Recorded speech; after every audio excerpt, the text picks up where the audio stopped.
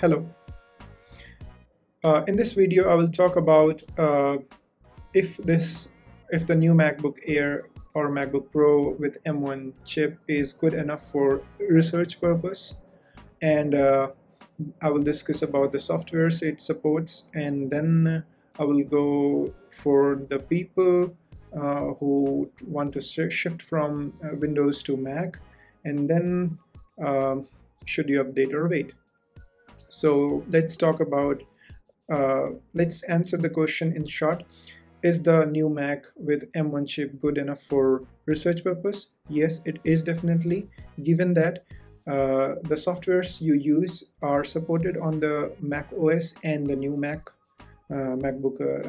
with M1 chip, because even in my field, different set of people use different set of programs, applications. So make sure the softwares are supported. Next, I am a physics student, and I use quite a lot of Matlab, and Matlab is working very fine. In my previous videos, you can see the latest officially supported version of the Matlab, which is 2020B, the third update, is running little slower than the 2020A version. That's what I see in my benchmarks, but both are working very fine, and I believe that if you compare with other laptops of any sort at this price range and this dimension, its performance will be great.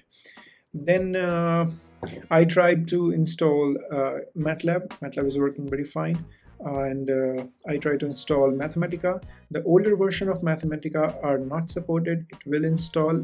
I installed the 2014 version first, so it installed, but it did not run. Then I installed the latest version of Mathematica, which is probably 12.2, as it is available on the website. And the trial, I installed the trial version, and that is working very fine. Then Comsol is also working fine.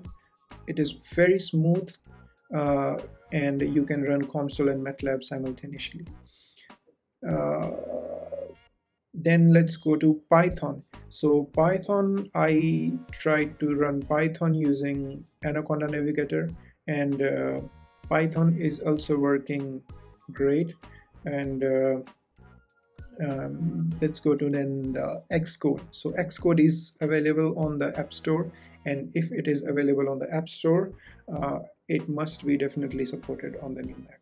So it is a big file, around 11-12 GB, and but it is working. I do not know much about Xcode. I do not use it, but it got installed and it opened and it is working. I did not honestly test everything about it.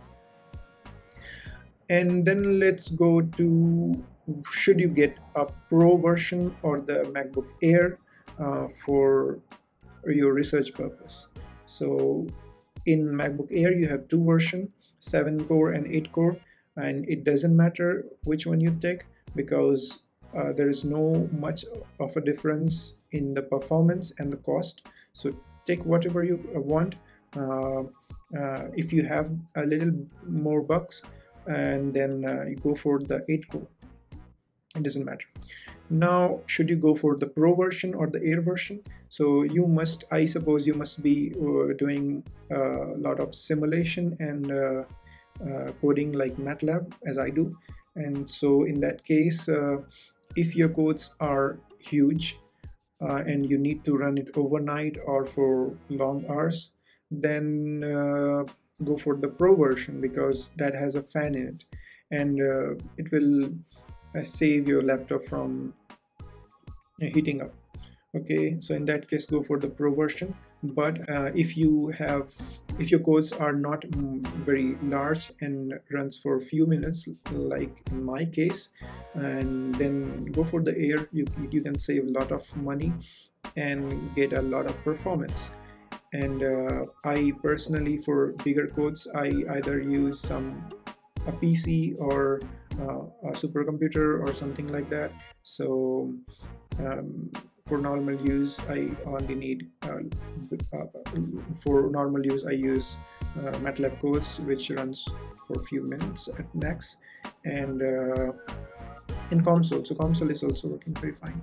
Now, for people who want to switch from Windows to Mac, I would say it is a great deal. You can and you should switch from Windows to Mac. I earlier had a confusion about the screen size, and I had thought that I would not go less than 14 inch, and I would always want to go for 15.6 inch, as I already was using a 15.6 inch laptop.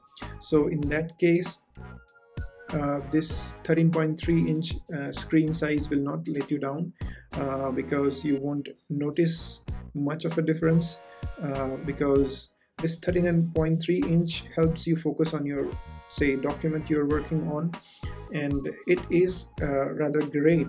And in 15.6 inch you have this much big screen, and then your document shows up only in this much of the screen. So I mean, the utilizable portion of the screen is small. So in that case, 13.3 is more than enough. You will only notice a bit of problem when you split the screen and you say a document on one side, and you are making a PowerPoint presentation on the other side. Then you will notice a bit of discomfort initially, but there is not much difference. You can always adjust the size of the documents, and the scaling of Mac is pretty nice. So in that case, I mean, it will work fine. Now, I think I have discussed everything. So in short, the answer is that you can get it for your research purpose. Only take care of the fact that not all softwares are supported on Mac OS, and if it is supported on Mac OS, it will now, or in near future, it will be supported on the new MacBook with M1 chip also. So just take care of that thing, and then you can decide well.